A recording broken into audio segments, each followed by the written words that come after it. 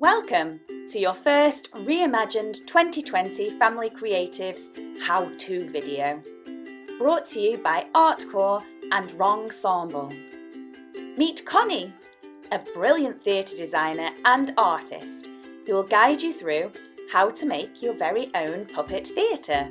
You will need a box, a ruler or something to measure with, a pen, scissors, glue, tape.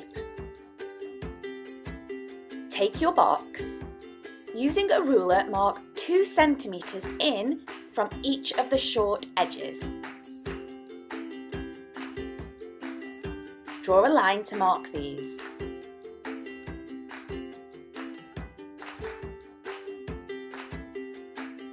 Next, we are going to cut out the centre and top sections of the box.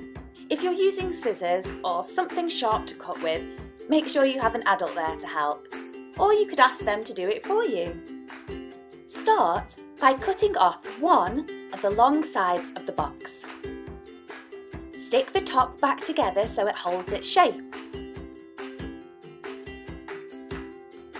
Now, cut along both the lines you've drawn.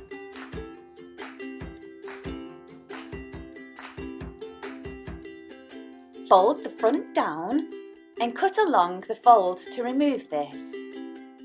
You should now have something that looks a bit like this. Tear up some strips of paper, any sort of paper will do.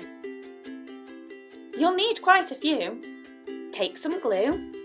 Glue your strips of paper all over the outside of your box. This will hide anything printed on the box and make it stronger. You should now have something that looks a bit like this. Ta-da!